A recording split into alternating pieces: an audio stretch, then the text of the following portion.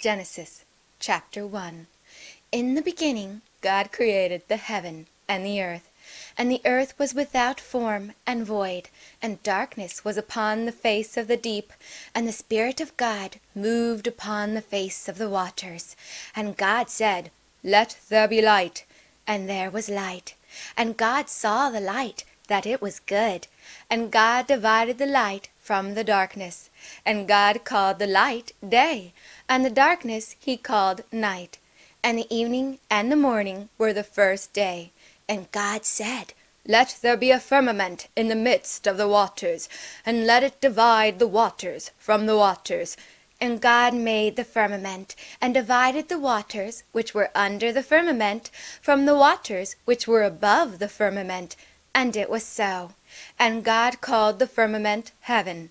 And the evening and the morning were the second day. And God said, Let the waters under the heaven be gathered together unto one place, and let the dry land appear. And it was so. And God called the dry land earth, and the gathering together of the waters called he seas. And God saw that it was good. And God said, Let the earth bring forth grass, the herb yielding seed, and the fruit tree yielding fruit after his kind, whose seed is in itself upon the earth.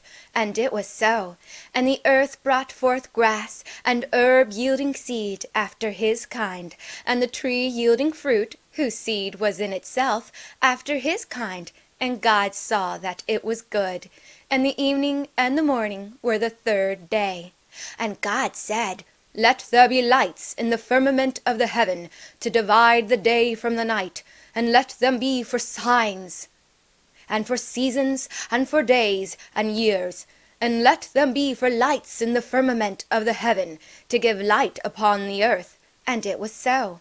And God made two great lights, the greater light to rule the day, and the lesser light to rule the night. He made the stars also.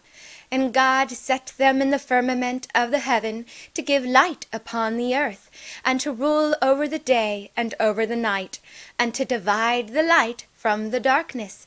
And God saw that it was good. And the evening and the morning were the fourth day.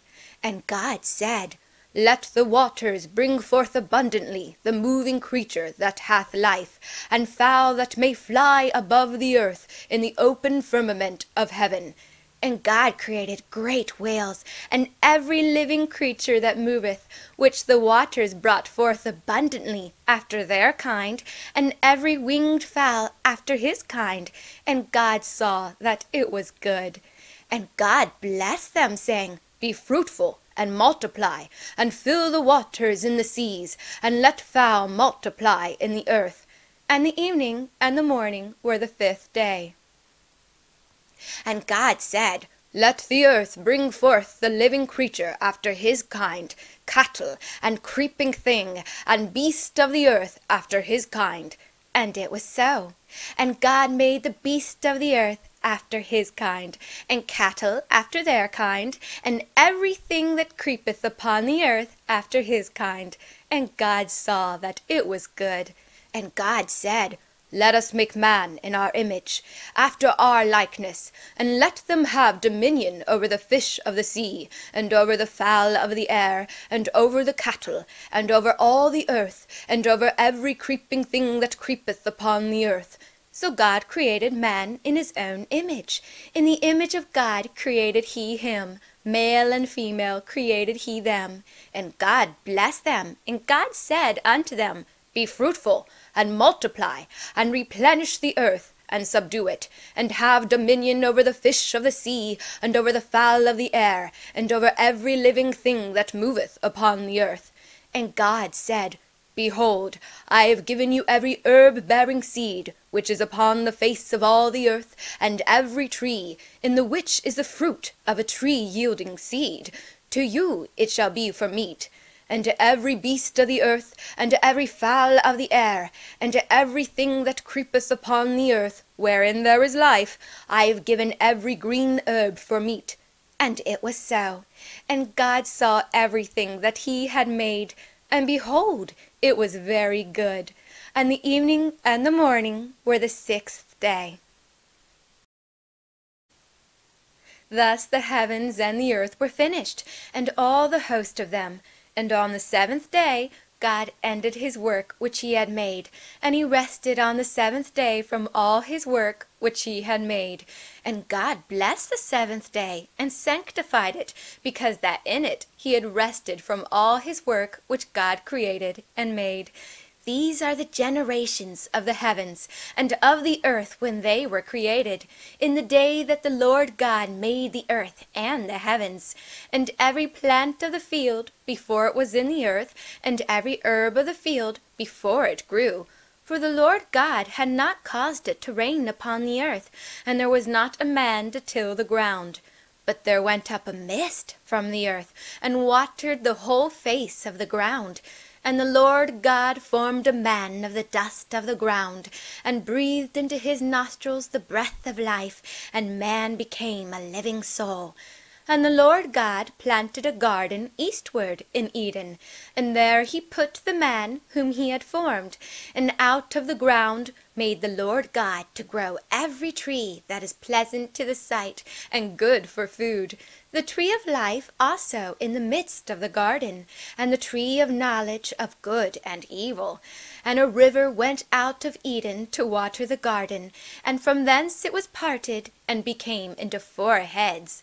The name of the first is Pison. That is it which compasseth the whole land of Havilah, where there is gold, and the gold of that land is good. There is bdellium and the onyx stone. And the name of the second river is Gihon. The same is it that compasseth the whole land of Ethiopia. And the name of the third river is Hiddekel. That is it which goeth toward the east of Assyria. And the fourth river is Euphrates. And the Lord God took the man, and put him in the garden of Eden, to dress it, and to keep it. And the Lord God commanded the man, saying, Of every tree of the garden thou mayest freely eat, but of the tree of the knowledge of good and evil thou shalt not eat of it. For in the day that thou eatest thereof thou shalt surely die. And the Lord God said, It is not good that the man should be alone. I will make him an helpmeet for him. And out of the ground the Lord God formed every beast of the field, and every fowl of the air, and brought them unto Adam, to see what he would call them. And whatsoever Adam called every living creature, that was the name thereof. And Adam gave names to all the cattle, and to the fowl of the air, and to every beast of the field. But for Adam there was not found an helpmeet for him. And the Lord God caused a deep sleep to fall upon Adam, and he slept. And he took one of his ribs, and closed up the flesh instead thereof.